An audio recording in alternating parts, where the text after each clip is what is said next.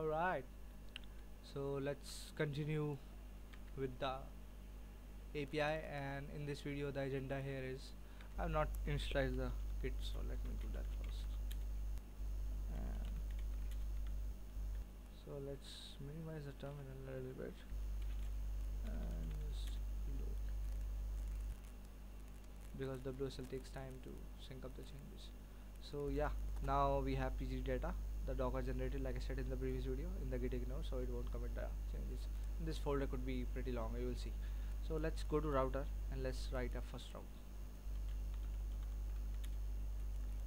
So inside this let's write get slash, and the router will be slash ping, which will be prefixed by the scope, which is slash API, right? And the controller will be, first we will be dealing with post.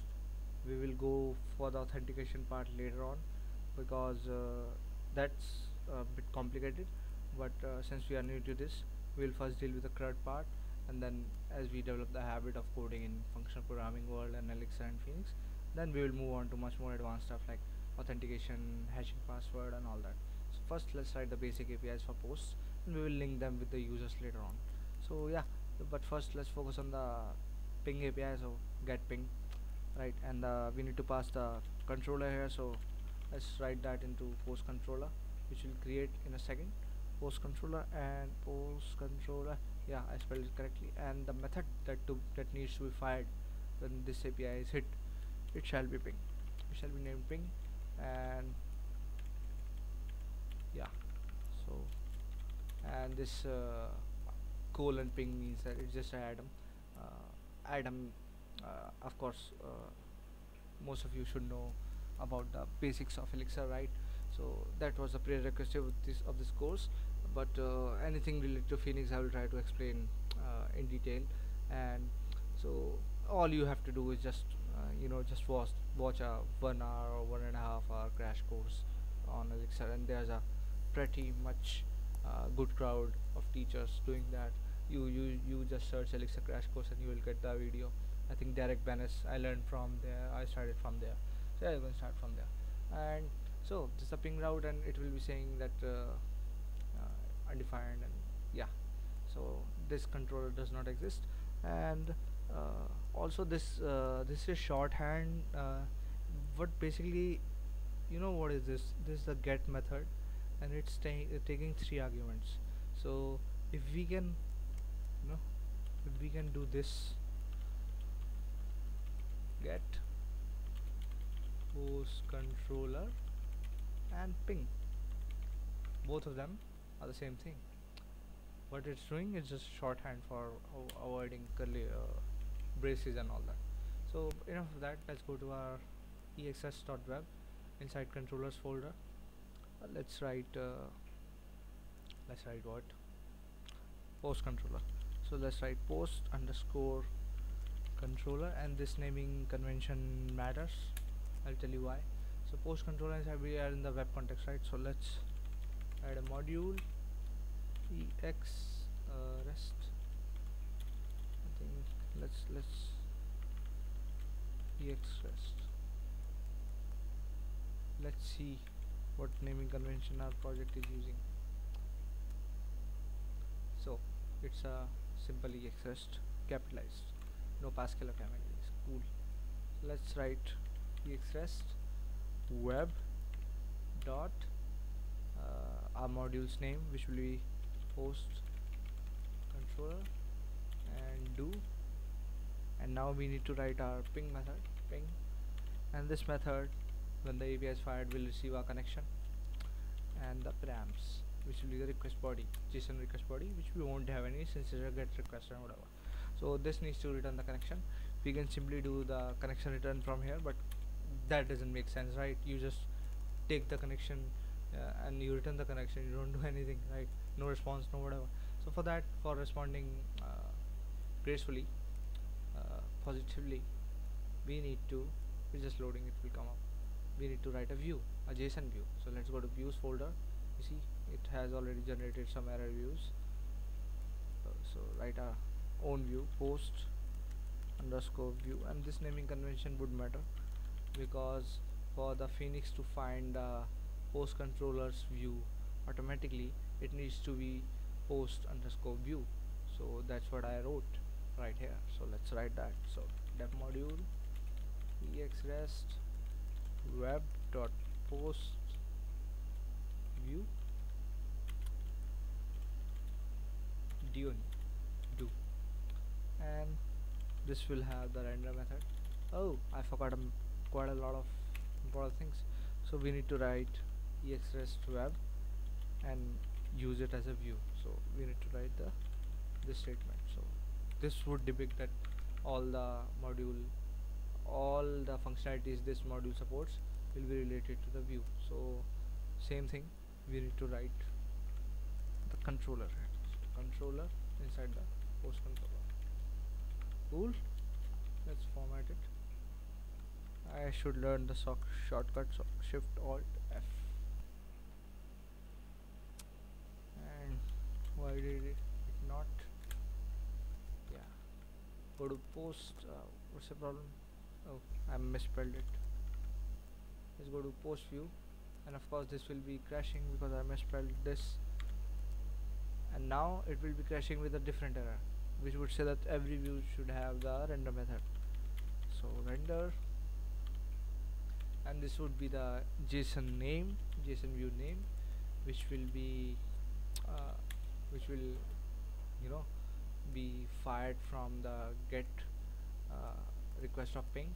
So whenever we receive this request, we need to send the JSON, right? So what view do we want to pass here? So let's write the view first. So I'm just passing the connection using the pipe symbol to the render method, and the view name will be ack.json.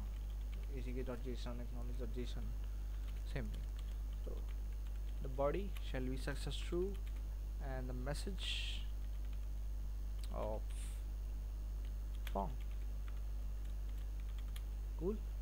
And this pipe symbol means that this render methods takes the connection as a first argument, but we can stylishly pass the first argument into the Elixir that with the pipe symbol. This is what pipe symbol, and this just means this.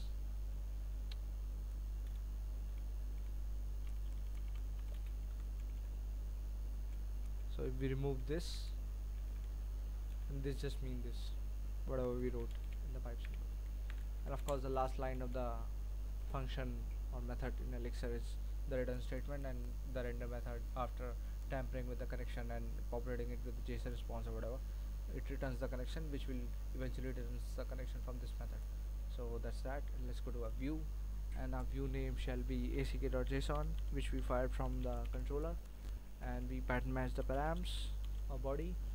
So we will receive success, which we want to pattern match as success variable, which will be passed to the final response, and we will also receive message. So let's pattern match that as a message, and let's return the success payload with the success value which we received and the message. Format document, and we can do one more thing here. Let's delete this. Let's do the single line return, comma, do, colon, and format command, and this will work just fine. This is a single line return. Why this array is here? We need curly braces.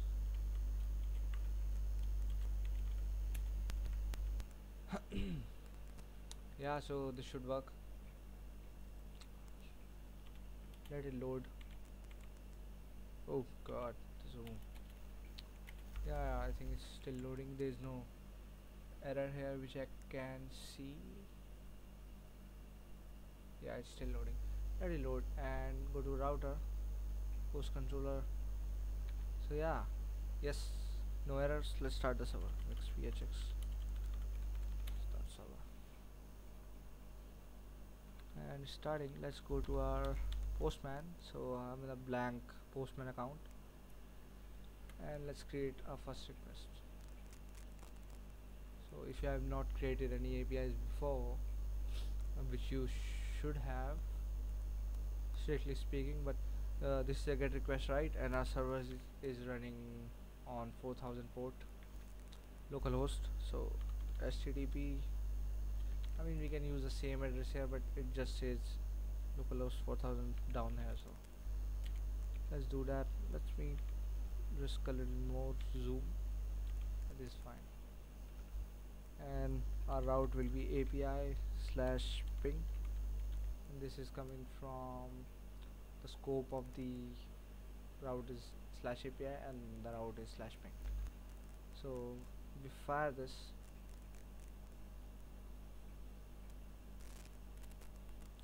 We receive success to and pong, which was intended for this video. Let's save that control as, and I'm gonna just pretend that I didn't say what you think I said. So let's save the route as ping, and let's create a collection, and the collection name shall be our project name, and save it inside this. And now we will have a workspace of ping, and we can hit again, and we'll have ping, and Phoenix will log that send slash API slash whatever, and 200 and the time it took. So yeah, so that's that, and yeah, that's it for this video. And in the next video we shall look at we will be starting with the post schema and generating posts, and validating the post input and create post and all that. So yeah, that's it for this video, and I'll see you in the next one.